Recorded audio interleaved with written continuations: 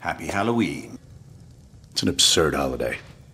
Oh yes, putting on costumes and striking fear. Quite absurd.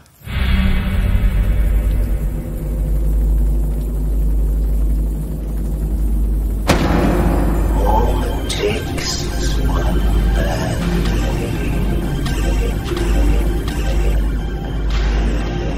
day. You've eaten Gotham's wealth, its spirit, but your feast is nearly over. This is not my home. It's an operating table. And I'm the surgeon. Why aren't you laughing? From this moment on, none of you are safe.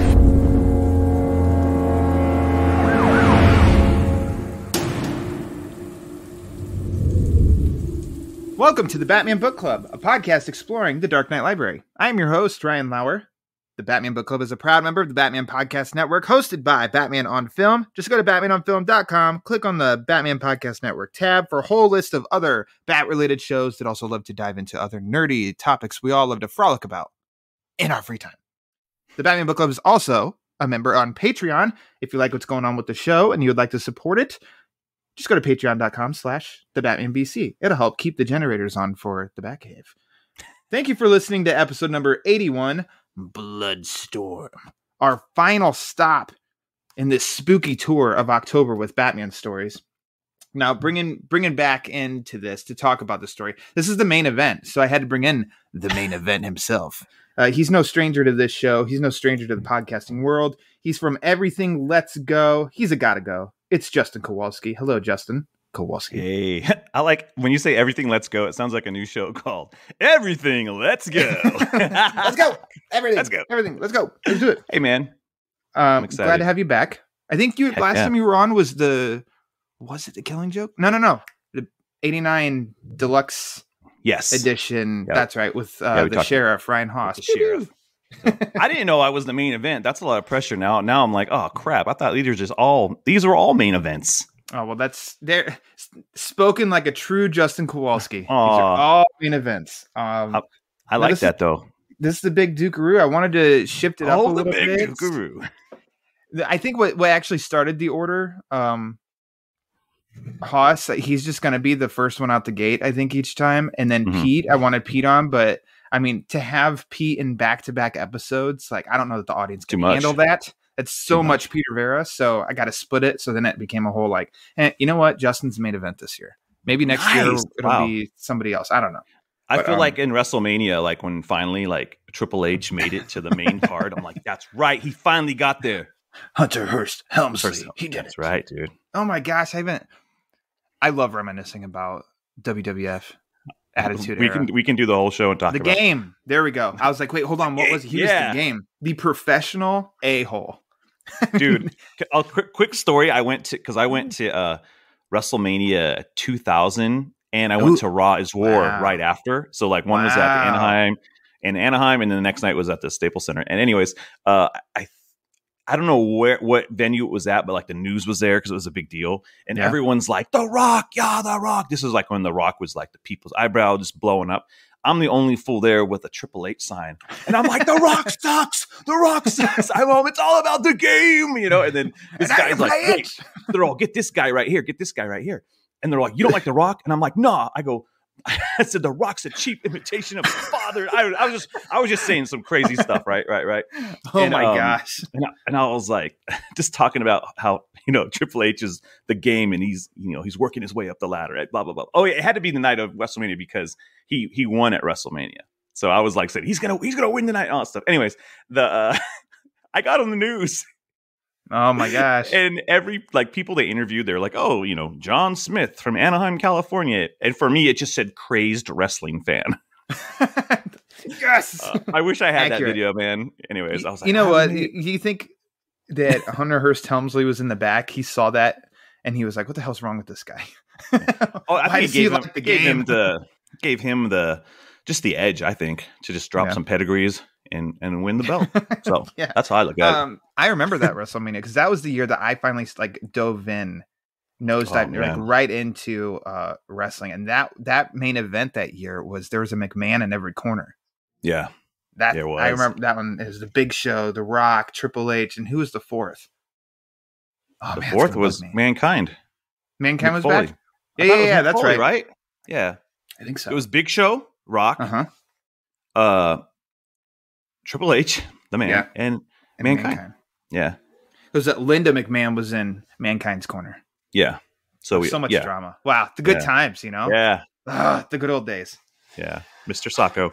All right, so there's your WWE Hey. update. right. You're reminiscing.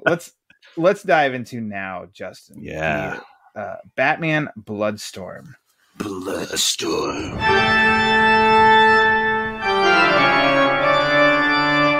Written by Doug Moench, illustrated by Kelley Jones. It was released in 1995. Oh my gosh. What was I doing? I know. It's been released in a hardcover. It's been released in different trade paperbacks. It's been collected in an Elseworlds trade paperback with the other Batman Vampire series. It's available digitally. Sadly, it is not available on DC Universe Infinite. Yeah. I found that out. Well, there we go. Which version did you read for this episode? I actually downloaded the Elseworlds on Comixology. Justin Kowalski. I know. So did I! Except on Hoopla. Except on Hoopla, but still. Is it on Hoopla? It sure is. Oh, okay. But you still got it. You still bought it. No. I got it or checked it out through Hoopla, the Elseworlds book that has all three of these vampire stories. Oh, okay. The same version. Gotcha. Oh yeah. You did it smart. And so same Z's mostly. The Hoopla app. I was like, dang it, I need to go to the library and get that card. The Batman Book Club is not sponsored by Hoopla. Yeah, but it may as well be, because I cannot push this app enough. It's got everything that you need. So you read it digitally. Yes. Okay. Good for you. Do you remember the first time that you read Batman Bloodstorm? No. Nope. I thought I did. Like there was some vague familiarity to the story. I was like, did I read this? I don't like it was like, have I read this or have I not read this? The Joker seemed very familiar, but other than that, It's been if I did read it, it was years ago, and so it felt very fresh. It felt like a fresh blood. Do it. This is for Pete Vera every episode. It's been a while. It's been a while. Yeah. So I don't think so. For anybody who didn't listen last year, we did the Batman Spooky Month all of October last year, and Justin Kowalski was on, and we did Red Rain. That was episode number 24, and I don't know if at the point that we recorded I'd said it, but afterward I did the same thing. Check this out in Hoopla and the same Elseworlds volume, and I continued and read the entire book. So last year was the first time that I read Bloodstorm. So I don't know how I missed this all the way up until the ripe age of 33 years old in 2020. But yeah, that was the first time that I read it. So it was also good because I didn't really remember, like you, that Joker looked familiar. But then I just thought maybe I'm mixing in Kelley Jones on other books with Riddler, or I'm sorry, with Joker. But I don't know. But then also I don't think I've seen another Joker like this. When I asked you to come back to celebrate the spooky Halloween season, I know I withheld that you were going to be the main event, but why did you choose Bloodstorm? Well, I don't know. I thought it would be a good continuation, and it would guarantee me a third spot next year. I was really planning out my year for 2022. I was like, man, I want to come back. So now Ryan can't have me because it would be weird to skip a year, right? You gotta come back. All right, there we go. It actually, because it to me, it felt like there was I don't know. It felt like there was going to be some work put into this. It's not like I could just show up and be like, oh, I know this story I want to talk about. I wanted to sit down and experience something a little creepy because it's October. And I really, it's so hard with kids to sit down and get creepy because they're not ready for certain things. And my wife hates all creepy things unless, it's a forensic file or something. There's certain things she'll watch. It's hit or miss. So I'm like, I want to get creepy right now. And it gave me a chance to get creepy. And so it's something about, I would have preferred a book. Actually, it just feels better. It feels like more, I don't know, a little more like Dickens-ish. It's cold. I have a book. I'm drinking tea. There's a candle. Light a candle. But I had lit a candle in my bed called the iPad. And it lit up my face multiple times. My wife's, can you turn the cover? The room is glowing with your gothic air. So, well, that's anyways, for Kelly Jones. You got to go goth. Like you should have painted your nails black too. All for Kelly Jones. Yeah. You know, he likes the goth. The goth. Well, look. I put Bauhaus on the next day. You know. So. Oh, okay. Well, there you go. That's all good. But man, I don't know. Just to continue the tradition. Sure, it's cool. Hey, you're not alone either, because I mean, Ryan Haas last year, he when I asked him to come on, he listed 2 stories in which he picked the one and was like, I guess next year I'm going to do the other one. He's going through the Haunted Night collection. He's done 2 of those, so he'll be back next year for the 3rd one of those. So Garrett's the wild card. And by wild Garrett card, can I mean barely handle anything. Yeah. It's like, oh, blood. Garrett would have died if he read this book. He could not have handled the horror and sexiness of Batman. The horror and sexiness. Last year, because remember last year he did Little Gotham. Yeah. A charming book. It's great. I love that book. It just shows you the scale of like Batman stories, but also the threshold that Garrett can handle. I mean, I think we went. Oh, man, I think you were before his, and so he went from Red Rain to Little Gotham. I mean, what a juxtaposition there. But very to cool. pull back, can we pull back the bat curtain a little bit? Absolutely. Let's do this. Because I did suggest another story, and we'll get to it later. Remember, there was a story of a man named Brady. No, no. Oh, okay. But you're like, oh, now you forgot, and I was like, oh man, we gotta do that story. Oh no, I know. Yeah. That's right. Yes, you did suggest that story, and I think and we came to let's keep your theme of vampires, but the other one is cemented. Yes. It is yours. Yes. But it had a horror tinge to it. It did. That one I've only read. That one I've only read once too, so that'll be great when we cover that one again. Oh man, it's so good. All right, so Batman Bloodstorm. Yes. It picks up, I'd say, pretty, maybe not exactly immediately after the events of Red Rain. Yeah. It really serves you well if you read Red Rain before this.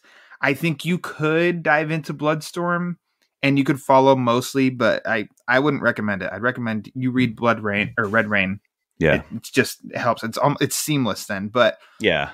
I mean, pretty much picks up not long after that, in which Batman, he is a vampire now, and he stumbles across a dead body in an alley in which a woman has 3 different sets of puncture wounds in her neck. Yes. And they're all different, in which he says, oh no, I didn't get all of them. And that's where we pick up Bloodstorm. Now, that's right. Let's take it away, Justin. Why don't you just go first? How do you want to approach this story? What do you want to talk about first? I actually we said this last year. I think we still have a hard time with saying Doug's name. Is it Moench? Is it Moench? All right, so I know that. Okay. And last year we resulted in Doug M. Yeah, Doug M. But I did look up, and he did an intro for somebody's podcast, and he himself said Moench. Moench. So Doug Moench said Moench. So that's what I'm going to go with. I'd love to mention. Oh, there it is. Man, I love the internal dialogue for Batman in this story. Yes. I felt, man, it was okay. Some of it was very expository, but it felt like a because first off, this story isn't like set in like the 1800s. It's kind of like contemporary, but it has this like like again, Charles Dickens-ish feel of like almost like Victorian, slightly gothic look. There you go. But there's nothing in there. It's not like they have a TV on that's playing CSI Miami or anything like that. So it can play out kind of timeless. Yeah. So I love Batman's like lamenting going on in the story. His struggle of like I want this thirst, or I have this thirst. It's going to consume me. I'm grateful for this power, but I lament the desire of blood. Like all of Batman processing that stuff was really cool. It was a good next step if you're going to do a story like this. Like you kind of didn't need to do one, but the last one was so good. Like, okay, cool. Let's continue on. And so I really loved the approach, and it just I think he's actually Moench is really underrated. I think when you talk about Batman runs, because he was on the main Batman book for a good while too, and you know, he was part of that British punk rock invasion of Batman writers like him and Alan Grant. Great Batman comics, you know. Don't miss those if you're going through like DC Infinite. DC was Infinite. So yeah, I really like that. I just love his storytelling. And again, when Batman's talking, I don't want to skip too far, but like when Batman gets to Ariana, it's kind of tropey, but I loved the breakdown of the moon. Mm-hmm. You know what I'm saying? Yeah. I'm trying not to do too many spoilers and stuff, but like I love that. I was like, oh my gosh, bro, you went and did some work, and it did make sense to me as a reader, right? And she's trying to make sense to Batman. He's like, okay, fine. Like he needed some type of like logic to explain, you know, why the moon would have an effect on people. But yeah, man, I don't know. I just really enjoyed this story. There was a couple things that I giggled at. Okay. You know, well, let's first. Yeah. I'm gonna tag on. Take me back. Jump on. Okay, so I love the Ariane, or I'm sorry, I don't know how you would pronounce that name. It's, I've been calling her Ariane. Ariane. Okay. Ariane. Her and then Bruce's internal like struggle. Yeah. So first off, I'll just say with her, I love that part because it's definitely having you check. You know, because we're nerds, we're reading and we're checking to see if it does add up into other mediums of horror figures of like, you know, Dracula and werewolf and stuff like that, and how full moons play in that. And it's like, yeah, that adds up. Yeah, that adds up. Oh, that could explain how this works with that. And I really liked that explanation, because those sometimes I don't need. Hey, I just know that when it's a full moon, somebody with lycanthropy, they turn into a werewolf. Like, yeah, I'm good. But it's cool that like this does not taint that understanding at all either. So yeah, I agree that I thought all of that was really cool. Bruce's struggle, that was actually like one of my main highlights with this. And I even wrote down in my notes is just Bruce's interior struggle, because it is the last book. If they never followed it up, it's okay. They ended it. They ended that story, and you could play it out in your head however you wanted to. Mm-hmm. And like with whatever, they closed up all the directions. Well, this one's great because it is like, okay, well, how would Bruce react being a vampire now? Yeah. Oh, it sucks. But it sucks though. And we get to hear all this. And I also love that they do the interior monologue in cursive. Mm-hmm. I know kids these days don't know cursive, but this is cursive, folks. All of that and the struggle with it and how he can't cross that line because he's like, no, I won't cross this line. And there's in particular in this, it says it's page 132 of the book, but Bruce, he's just killed one of the, and beheaded one of the vampires in the cemetery. And then he's walking on his own and the moon's in the back. And that middle panel, he's going over this like rocky bridge, and it just says, death mocks me, life tempts me, thirst haunts me, and together the three curse me. And I'm like, that's like the freaking tagline for this book, I think, because a good story needs to have, you know, emotion and get you caring about the main character. And this is like, of course he didn't want to die. He had to really up his game to defeat Dracula, in which he did. And this was what happened as a result. He still thinks he can do good, but it's like, he's got these barriers that are just more and more difficult. And I just thought that was, I love that aspect of the whole book. No, agreed. It definitely got into the psychology of a vampire Batman, and which I never knew I wanted. Yeah. I mean, that's the thing. Like with these Elseworlds, sometimes it's like, it's fun, but I was actually really digging this, this next chapter in you know, Vampire Batman. Now, spoilers. Like, I know the third one isn't revered. the third entry into Crimson Mist isn't. Okay. No. Yeah. But we'll see. Maybe we'll like it. We'll find out next year on the Batman Book Club trailer. Maybe we won't be the main event. Maybe we'll just kick it off. But no, 100%. The Batman's struggle for blood. But what I did like is that a non vampire Batman still has that struggle of loneliness, and I loved like there was still like that classic Batman struggle of like, I have to do this alone. I'm a loner. I'm by myself. There's no Bruce Wayne in this book. Only a couple panels.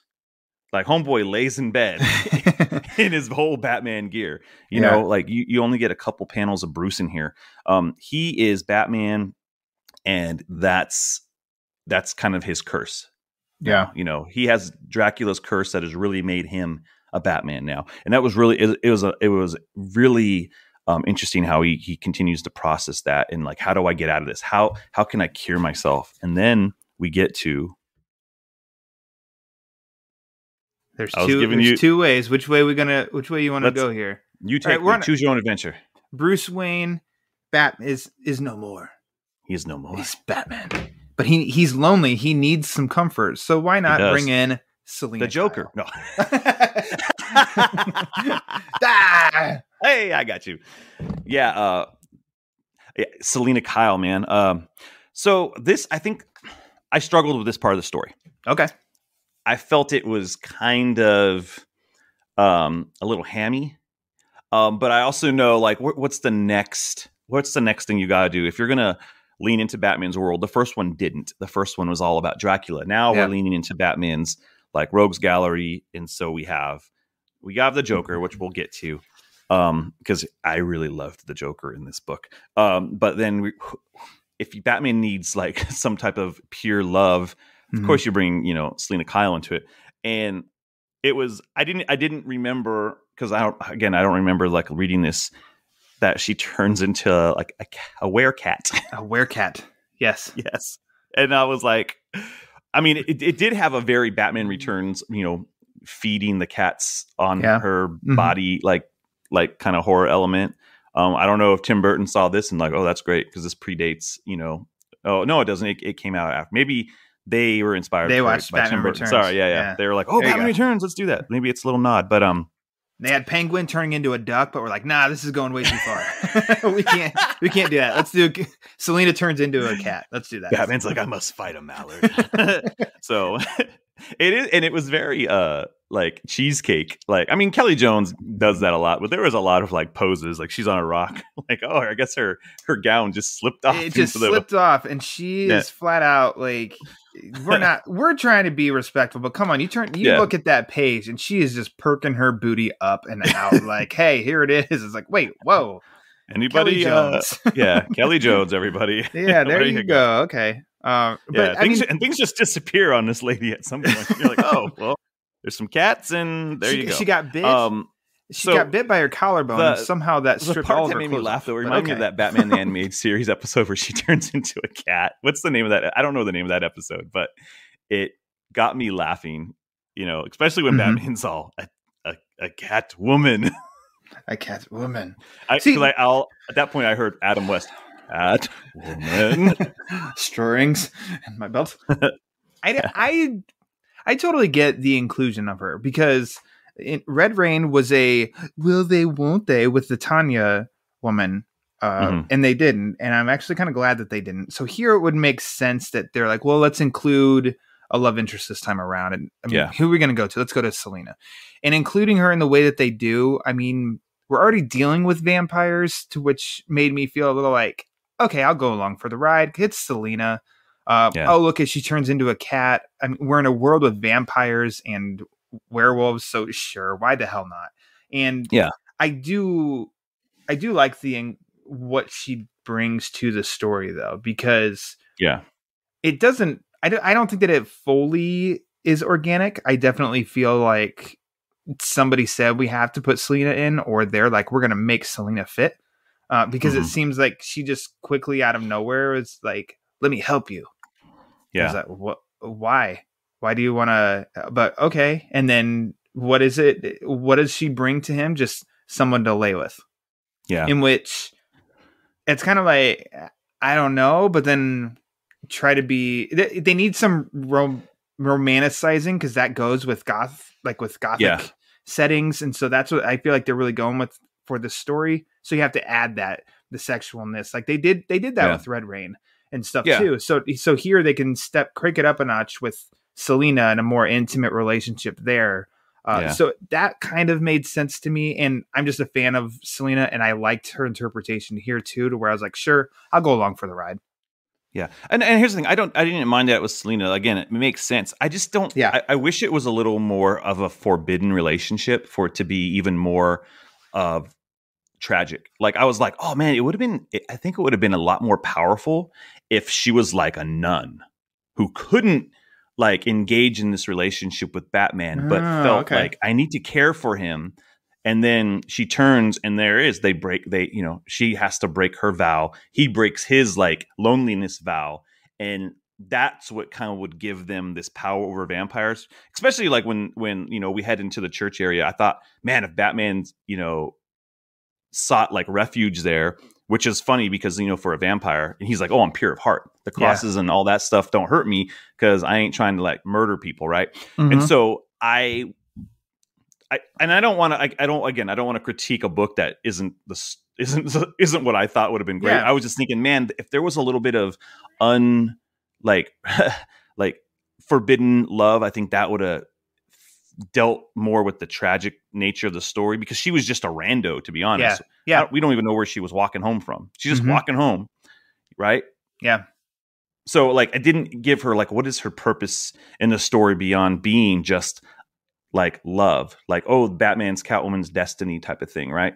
Hey, that's valid. And so it's valid. Don't be hard on yourself, okay? Yeah. But so, anyways, I was just hoping there would have been something that would have rooted her into, this story. So sure. I don't know, like but yeah. So you get the history with the Joker, but he doesn't have any history with this Selena Kyle and this like telling of Batman. So, anyways, that was just my own my criticism. Other than that, I loved everything else. I just thought the way to get her into a werecat was kind of funny. But it's horror, you got bats and cats living together. Mass hysteria. So, anyways, there's my. I'm with you. I get it, and I think it's semi-related to how I just said. Of definitely feels like we're gonna put her in this story. Damn it. Yeah. And force that instead of any kind of hints from Red Rain that carried over or anything like that. So I think that's valid. And carrying a little bit more of that tragic would have had a harder, or the tragic love story, whatever with that, like you'd said. Yeah, that would have been cool. I think it was cool that when she turned into Werecat, they definitely nodded to the full on purple suit. Like, I thought that was kind of cool. Yeah. Oh no, for sure. Like that again. And now the purple suit was what was prevalent during this time. So yeah. So like once the transformation and everything happened, it was cool. It wasn't bad. I was just like, where did she come from? And then, but I like. There's some images, like there's one where she's crawling in the panel. I'm showing you, and I'm like, man, that could have been like a Danzig music video or something. Right. But it's funny, but it's also, I don't know, it's cool. It works. Like overall, it is, like you said, it's horror. And now we can finally hit on the Joker. Mr. J himself. Mr. J. This, surprise, is not my favorite design of the Joker. Really? I think he looks kind of strange, but he also, like you'd said, fits with it's timeless, but fitting with that timeless time period, if so to speak, of the top hat and the suit, and then the hair is longer, to where that does fit for it does work for this style. Yeah. Oh, I loved it. I thought he evoked Gary Oldman's Dracula. Yeah, there you go. Mm-hmm. Even though he's not a bloodsucker, he's sucking the blood of Gotham, and so I like that. Yeah, I loved that interpretation of him. A longer-haired Joker. He definitely was creepy. And Kelly Jones, this is his wheelhouse. It just, there is this weird, like, I don't want to say it's inconsistent. I think it's just his storytelling choices where things can be very cartoony, and then they can get like, oh, that's very realistic between panels. Mm-hmm. And he does that a lot with, especially how he uses blacks and lines and stuff like that. You get these like very informed kind of cinematic shots. Like a lot of it, I was like, oh, that is Dracula, or that's the Man Who Laughs, like the classic, like, silent film that inspired the look of the Joker. I think you get a lot of hints at stuff like that. It's hard for me to tell you page numbers because not everything has a page number on here, but I like the visual representation of the Joker here. I thought it was creepy, but more than that, I loved his dialogue, man. Again, I thought it was.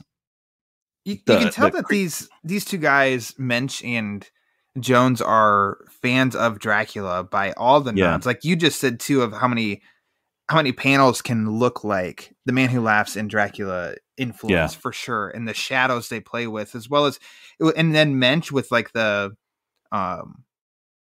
dialogue, and like the one part he says, "Oh, children of the night, where are you?" And it's like, okay, cool. I like all those. It's not a did you get it? Yeah. But if you know, you know. Yeah. I just loved all of the. I want this to be a story that they do on like one of those audio dramas. I think it lends itself to that. I think. All right, plasma perverts. Yeah, plasma perverts. Nice. But only a Joker can say something like that. Of course, and it's not corny. It's like, oh, dude, he's just a sadistic freaking murder clown. So, and I love that's his inclusion for the story. It's like he missed out on a lot of fun, which was the last book. Joker doesn't like that. He likes to join the party. So, and that's how we kick. Like it's pretty close to the beginning of the story too. Of he's tracking down the leftover vampires. He comes armed with holy water and a cross, and basically just kind of tells them like, "Hey, I'll do the things you can't do." Yeah. And in the process, what does he want? He's basically to turn all the Gotham mob people and all the criminals and stuff to vampires, and he gets to run the show. Yeah. And I think that totally works for the story. That seems, I mean, just in that, on that story level, it works. Like that's a total Joker thing. It gives him something to do for the story. It gives Batman another hurdle, and it just all around worked for me with the Joker. So no, it's not my favorite design of the Joker, but not to a point of like, gosh, it's the worst thing I've ever, or anything like that. Just not my favorite, but the Joker as the character himself, like totally works for me. Yeah. I really liked it. It was fun. I was like, man, we talked about action figures last time. I think I feel like we did, or black and white figures or something. I'm like, man, I want a Batman Bloodlust. What was that? What's this one called? Bloodstorm. Bloodlust and Red Lust. I want that Joker figure. I don't know, man. I mean, they finally did a Funko of Batman Red Rain. Why don't they broaden that? People know the Red Rain story. Let's cash in on that a little bit. Come on, Todd McFarlane. Come on. Oh, this is right. This is ripe for Todd McFarlane. This is perfect. I hope he does it next year. You got. He loves Batman variants. Yeah. So Joker was excellent. I actually didn't have an issue the entire time with how like I just critique Selena Kyle's story. I was just into it, and he was in it enough. It wasn't like it was too much Joker. I thought it was well balanced. How they incorporated him in the story. I love that he didn't even think Batman was real. Even when he's in the lady club, he's like, I got to get out of here. This place is kinky. Like I actually bought that. Like, oh, Batman's dead. This is weird, because he makes mention that he didn't think it was a real thing, and then until he sees him, and he's like surprised, and it's like, well, I guess I got to kill him again. Like that's Joker's approach to like, oh, okay, well the fun's extended for me because I need to vanquish my mortal enemy. So he's excited that Batman is a vampire. Yeah, it's like oh, dude, this is fun. This is good. Yeah. You said you commented on something with visuals earlier too. Man, Kelley Jones really stepped it up on like the gore in this too. Like it gets a little gnarly, and I mean that in such a good way. Garrett can't read this one at all. No, Garrett, don't read this, Garrett. You won't be able to handle it. He will have nightmares. Fetal position, Garrett. The guy that's like he opens up his shirt and his stomach's exposed, and he pulls out his own heart.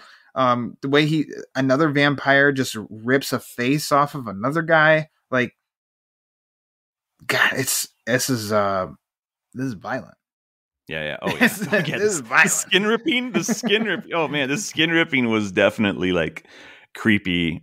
Permission for Kelley Jones to just do his creepiest work. And bloody. There was so much blood. There was a few times where the blood, it looked like they added it afterwards because it didn't feel like it was part of the artwork, to be honest. Gotcha. But yeah, I mean, whatever. Like I that kind of popped. That was towards the end. I feel like there was some stuff, but yeah, good stuff. I think the horror was great. Jones does such a good job of. He doesn't feel like his art definitely is not realistic to me in any way. It's like, oh yeah, he's embracing the medium of comic books, but he can draw some stuff that when the monster or when the werewolf bites Selena, yes, it just makes me cringe because of just those teeth. And maybe it's because we see in the panel right before it all like how big those teeth are. And then we just imagine how much is in her. It's almost like that's just like a quick like ooh, just in looking at that, which makes me laugh too because this is an illustration. This is a comic and the book. word and yeah, Ralph, it goes Ralph. Yeah, don't we all? Like we all get that cheeseburger from McDonald's and we go Ralph, and we take a bite. And then later on too, I don't know which one I feel for, but when Batman takes a bite of a rat. Oh yeah. Like that was gross, bro. Like blood's gross, but rat blood. It's gross because I don't know which part makes me cringe even more, and the fact of like feeling the poor rat getting eaten, or being the one that has a live rat in his mouth and he chomps something like. That's actually making me real sick. All right, well let's keep talking about it. So that was then, so gross. But I'm glad you brought it up because it was one thing I wanted to say. I was like, oh man, Batman got so desperate. Maybe I feel for it because my life is embedded in Ninja Turtles too. So I was just feeling. Oh, there you go. Or not all rats Templeton. are bad, man. Templeton. Watch the Suicide Squad. All the rats. Oh yeah. But that thing showed like Batman still was trying to fight his urge for for blood. He didn't want to hurt a person. He's like, when you find a rat, but then it's like, oh, what did I do? Like the guilt, like I don't know if he felt bad for eating the rat or if he just felt bad for like caving in so much that you're so desperate that you'll do anything for blood, like suck rat blood. Well, that's actually how I took. It's so funny, but yeah. That's how I took it. Was the fact that he was disappointed that like he crossed that line. And I mean, that's on a human level. That's so relatable too, where you give into a craving, no matter how minor it is. Like, no, I don't need a 4th can of Mountain Dew today. I drink it, it tastes good, and then I'm like, why did I do this? Why did I do this? Sorry, Mom. Do you think this has any relation to Frank Miller writing in Robin eating a rat in All-Star Batman and Robin? Definitely inspired. Frank Miller's like, Doug Moench did it. I'm going to do it too. Oh, gosh. It's worse that Robin ate a rat because he wasn't a vampire boy. He's a bird. He's a bird boy. Yeah. Tweet. Tweet on the street. I mean, what else? I'm not trying to like cut it short, but I mean, we've hit, unless we dissect like the story more, which I don't think we need to, but I mean, Gordon gets a little bit more to do here than he did in Red Rain, which is cool. Definitely. Good ally. Sure. Yeah. I like the mob, the mob and the gang, like, bringing those characters in, expanding Gotham out a little bit more there. I think everyone served their purpose well. Alfred did. Alfred's the one character in this book who was such an inconsistent, like visual. I feel like his face got puffier and puffier towards the end. Like you have shots where he looks, again, Kelley Jones inconsistent in his character renderings because I think he just whatever the panel requires. If it's silly, then he'll go a little silly. If it's sexy, he'll go sexy. If it's goofy, he'll go goofy. Like I mean, look at his Joker too. He has. I mean, when they're in the church, I mean, we were just talking about, you'd said how he looked like Gary Oldman in Dracula. And then you go towards the end there in the church, he's got like an 80s David Bowie sort of Yeah. like, haircut going on too, in which the Joker would be one that gets all prettied up for, when he's hosting a gig, when he's got Batman coming and stuff. But I mean, that and his shape where he is thinner, but then also he's boxier. So I totally feel like you with that coat. and how Alfred, unless I'm projecting, but I feel like Alfred, he can look really plumpy at times too. And it's like, no, Alfred's a skinny look at page fella. 165. Look at page 165, Alfred. That's kind of a, pretty standard Alfred look, right? You got his little pencil thin mustache. He just looks like an old dude. I mean, it's again in Kelley Jones style. And then you go just the next page over and you're like, wait, what? Where did all the walnuts come from? You weren't eating them in the previous panel, but now they're all in your cheeks, like the next page over. It's definitely just a weird take, if I had to be critical, right? I'm trying to think of like maybe a little Homer Fuddish, like from his nose to his chin and stuff. Weird. Yeah. But then you have like these really beautiful images of Selena on that same page. Like, look, she looks, it's a great take. And then you get the weird, like Alfred, like, very Warner Brothers animation. Like, so there's these weird, those weird like choices. And to me, that's just Kelley Jones style. Yeah. And I really like it. It's not like my preferred, like, look, like when he was illustrating the Batman book, I believe with Moench, right? It wasn't my favorite because it's not a Batman classic story, like contemporary Batman art. It doesn't really fit. It fits this story perfectly because it's weird and uncomfortable to look at times. All his Batman covers in the 90s and stuff were very much felt like, oh, is Batman a horror book? But he was actually very questionable to me for the Nightfall series, right? Yeah, that's right. You like, told me about covers, that. And I remember that those covers, when I saw those, scared the hell out of me. Yeah, because it didn't match the interiors. Like having classic Jim Aparo art in the first, half of that series, like, oh, this is just classic superhero storytelling. The cover says this is a weird horror, like Bane has, 100 sets of ribs and things like that, anyways, like it's important to have an artist match the story, and the story works here. So the weirdness, the inconsistencies actually is part of the weirdness of the story, I think. So I can make allowances for it because I think you've mentioned that before too. And I think that is a good point that I received when they collected the Moench Kelley Jones run in 2 volumes. And I'm not sure if there's another one that's going to come out or not.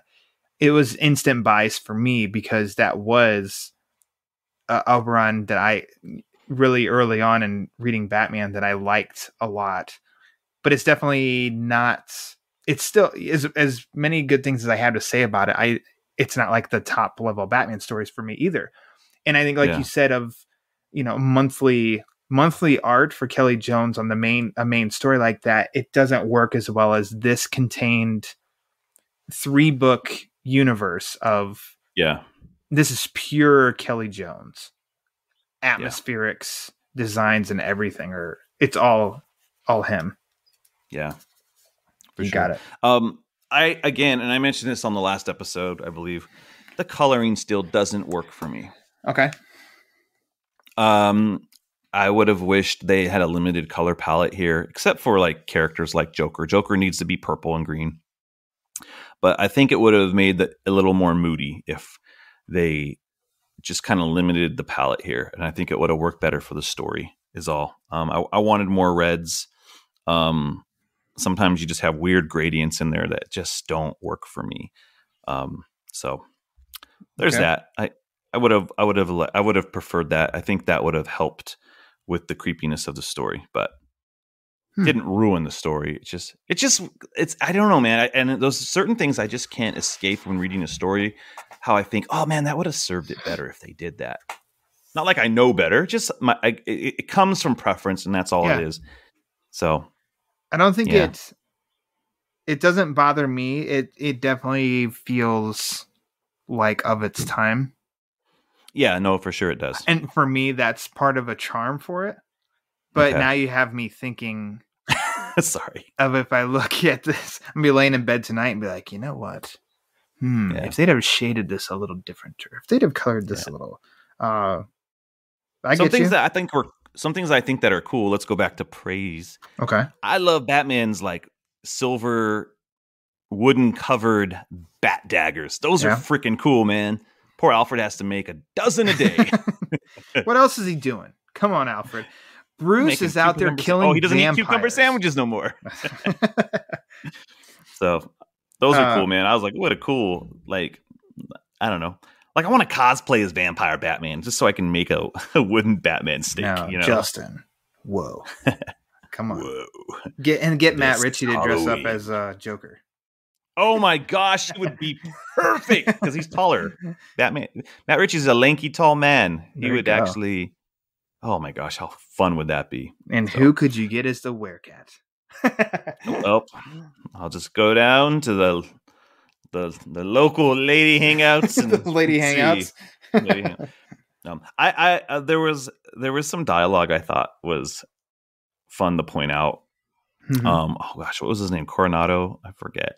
Maybe that's I'm thinking of The Sopranos. Anyways, he was just telling Batman, you know, how he's kind of trying to relate to him and just pissed him off. But he was all, yes, because it's everything you've always pretended to be for real. Like, you know, the real thing, baby.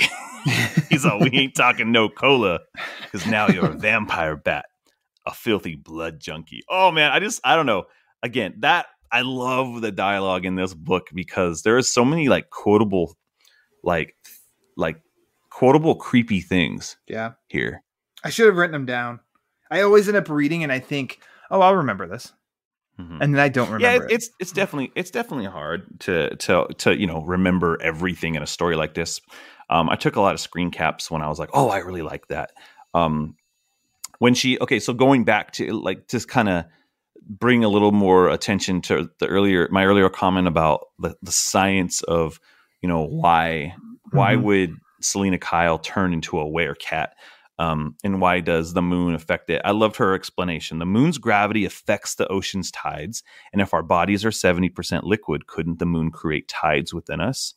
So there's some substance in the bloodstream, hormones, enzymes, or adrenaline in criminals and lovers, and the venom in victims of werebeasts. And it was like, when there's a full moon, crime rises, right? Ask the police department. She was telling him, and he's like, that's not, you know, confirmed, whatever, you know, like, and then even lovers become more amorous when there's a full moon. Like, it does something. And I was like, oh man, that was a cool, like, explanation, especially in the confines of this story of like why those things would happen and, you know, why, you know, Catwoman did bring peace to Batman during this, like, this moment in time. So I like that. You know what you made me think of though? What? Dwight Schrute. I wish I could menstruate. If I could menstruate, I wouldn't have to deal with idiotic calendars anymore. I'd just be able to count down from my previous cycle. Plus, I'd be more in tune with the mood and tides. Oh my! So you can remember that. You can't remember the lines in the books. Yeah. Oh, that's really funny, man. That tells you that's that really funny. I've watched a few episodes of The Office in my day. There you go. Yeah, dang, yeah, Joker does blow out into a very David Bowie mullet here at the end of 183. Yeah. He's just, all right, he's ready to, you know. I love the really small touches they do outside that the red rain is still going. Yeah. You know, and especially when Joker is running for the end there, he's running toward the church. I think that's when they call it out even and say of the red rain, and you see little splotches. It's cool. I like it. Yeah. You wanna head into some favorites? Yeah, let's go. Favorites. Right. I don't have a transition here yet, so we can just do it ourselves. We need that, dude. Favorites. Hey, Justin, what's your favorite part of Batman Bloodstorm?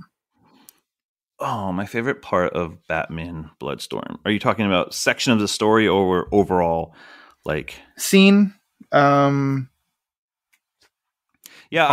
you interpret part. Well, for this, I like the confrontation between Batman and Joker. Those are always good. I just like I like the teasing between them. You know, the Batman and Joker confrontations aren't always the most physical. That's not what makes them great. You know, like Killing Joke, you do have that really fun beatdown thing, but it's their dialogue at the end, right? That's kind of like what encapsulates why people love it. It's the you know, the mano y mano side of stuff.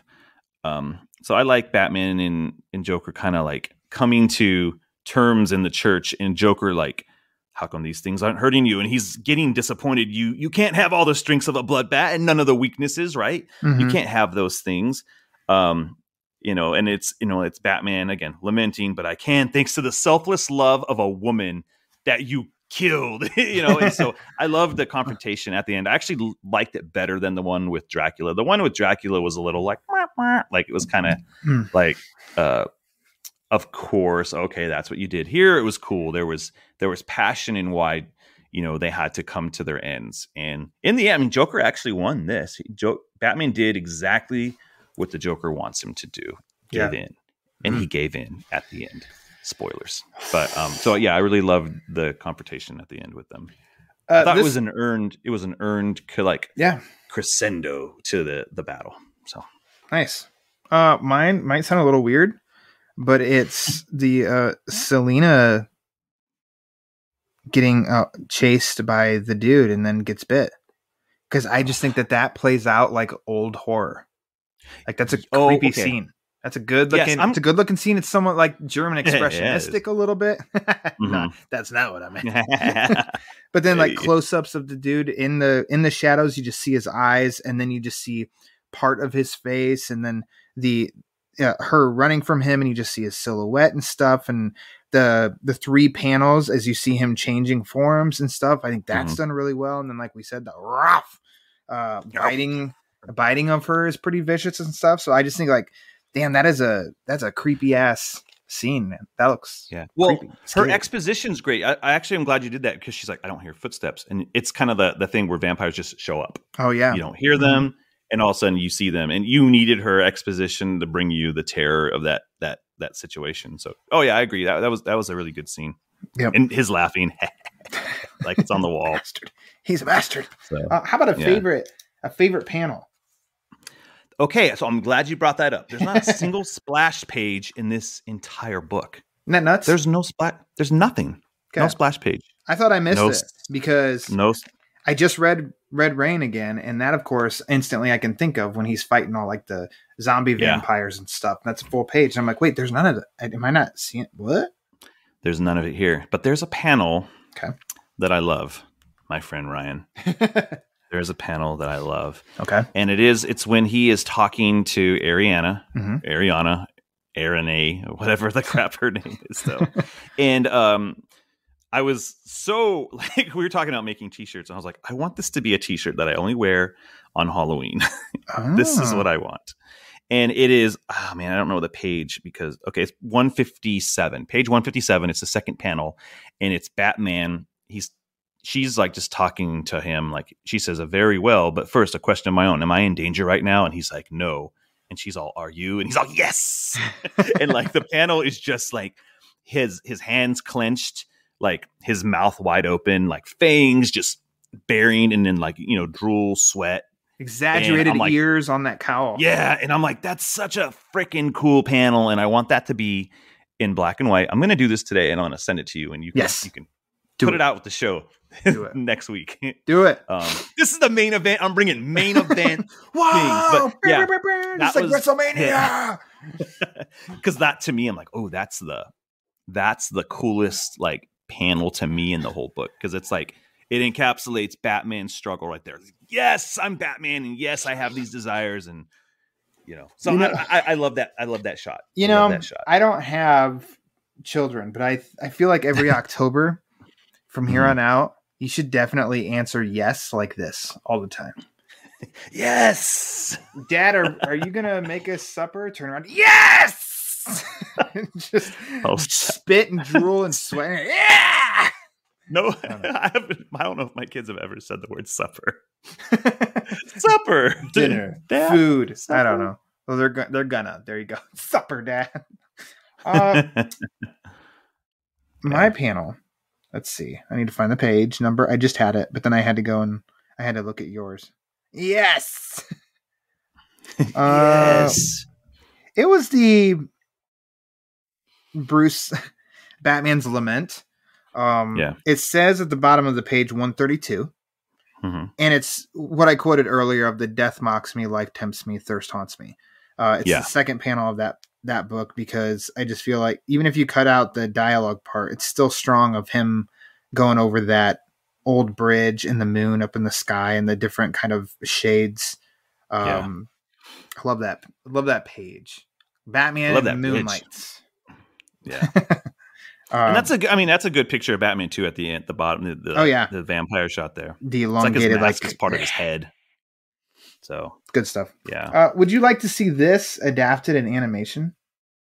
Yeah. You have a cool idea of if they could do this as like an audio show. Yeah, I just like listening to the dialogue. Atmosphere that they could build with that, and the constant rain, and all of that would sound really, really cool. But animated, how would you do it? Oh man, I don't know what I said last time, because I know we talked about that. I forget. But here's my new idea. Okay. So whatever I said last time, if it falls in line with this, cool. If not, cool. I would do it I would do 3 parts, but like one long movie, but broken down in 3 parts, because I don't know. This is this year's idea. Next year's idea might be differently. Okay. All right. I would have all of it be black and white animation. Ooh. Okay. But each arc has a different color tinge. So like red always, right? But in this one, you start bringing in different colors. You can bring in like the purples and greens. You need that because I think it's a Joker story, right? I would do that, but you always have to adapt and condense. Because like, how do you take 3 stories and bring them into one thing? And so, yeah, I think I would just do that. I would do a 90-minute film where each part's 30 minutes, and you condense in as much as possible, and maybe it happens in like a span of a week or something. I don't know. Like, it's a short Halloween, not a long Halloween. The short Halloween. Yeah, I don't know, man. You can go a whole bunch of different ways, but the more I think about like the approach here, I wish it was just a black and white book. Gotcha. Okay. With red ink, and that's it. Like Batman black and white, except the blood of Kelley Jones mixed into the paper. I don't know that I would do. So I'm terrified now, Justin. I don't know that I could do. I think movies for sure, but I don't know that I would do 3 movies. I'd do 2, and really make that art different from the status quo, and maybe stop like. I'm trying to think, where would you end the first part then? And maybe end it when he bites the head of that rat.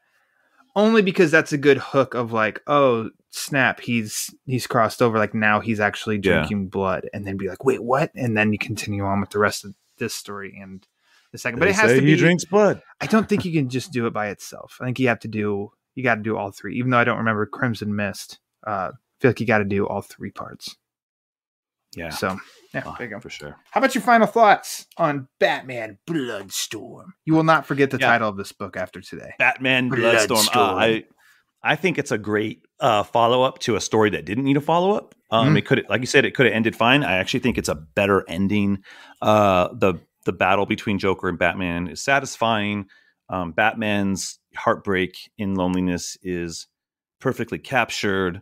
Minus my my preference criticisms. That's really what they are. It's not a bad story. I love the storytelling's great. The dialogue's great. It even has, it has a little bumps of humor, obviously, with the Joker.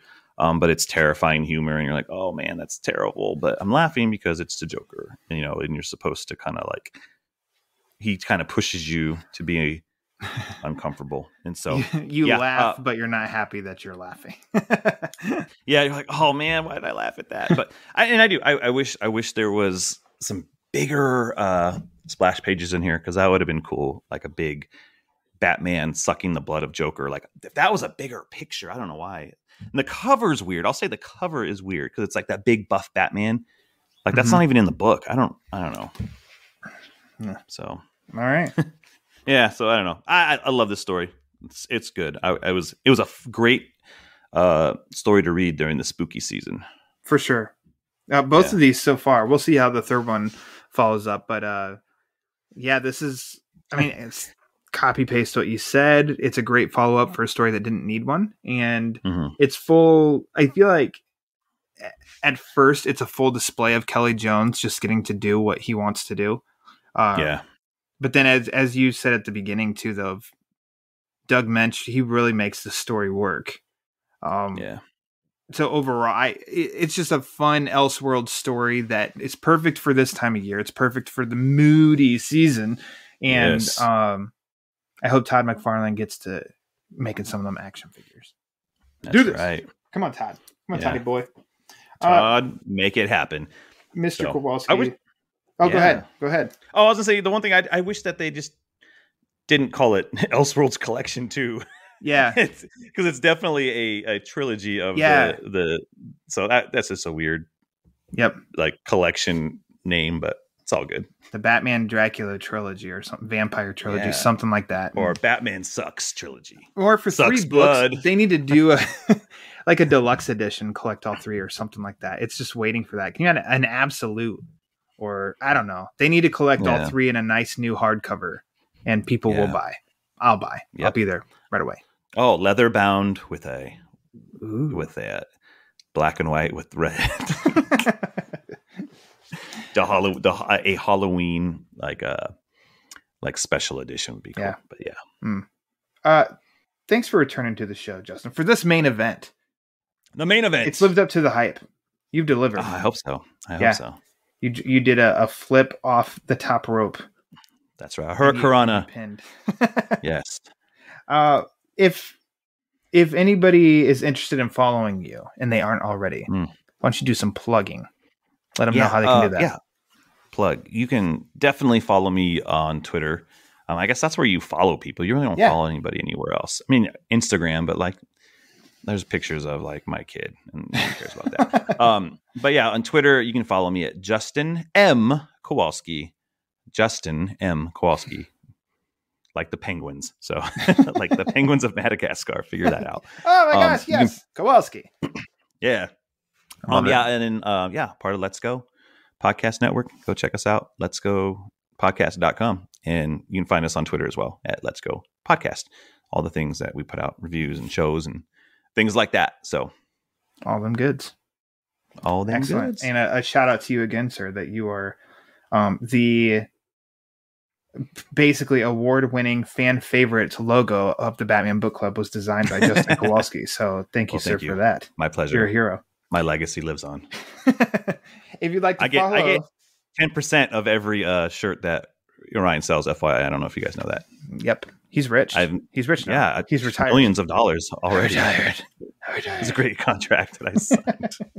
Yeah, always read the fine print, people. Always read that fine print. I have to pay you? This is a terrible deal. Boom! What a twist. If you'd like to follow the Batman Book Club, you can on the Twitter at thebatmanbc for upcoming episodes, latest episode drops, and sometimes, like right now, go to the thebatmanbc. There's a giveaway going on. See how you can enter that. You can also follow on Instagram at thebatmanbc. You can write in with questions or comments or whatever you want to say at all. May start reading some of those questions, like one each episode or something in the future. We'll see about that. At thebatmanbc at gmail.com. There's also a YouTube channel. Hoping to have some new stuff coming up there soon. If you'd like to support the show, like I said at the top, in any way whatsoever, you can in a variety of ways. You can do it through Patreon. It's patreon.com/thebatmanbc. You can also do it through TeePublic, where you can buy all sorts of stuff with that award-winning logo on it. But if you'd like to support the show and don't want to spend any money at all, it's 100% A-OK. You can do it by leaving a review and rating the show on Apple Podcasts. The link to that page is in the description of this episode. The more reviews we get, the more it helps spread the word. And as we all know, the word is panic. Panic. Thought you would add. Thank you. So for Justin Kowalski, I am Ryan Lauer. And until next time, read more Batman comics.